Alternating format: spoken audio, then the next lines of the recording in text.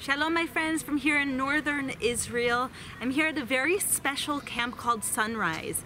It's a camp that the fellowship has sponsored for many years, which gives children who are sick with cancer and their siblings the ability to be normal for one time a year, to go to summer camp like every other child. All day they have special activities, ceramics and sports and dancing, and you see their faces light up.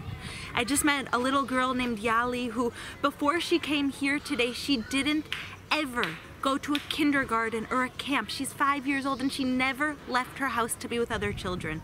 Her whole life has been treatments and hospitals, and this is the first time that she's been able to go out and be a normal child. Thanks to people like you who stepped in when you were needed, and we are really grateful that that's what we mean by fellowship, and we really hope that over 500 children this summer would be able to enjoy the opportunity to live a normal life, enjoy summer with their siblings.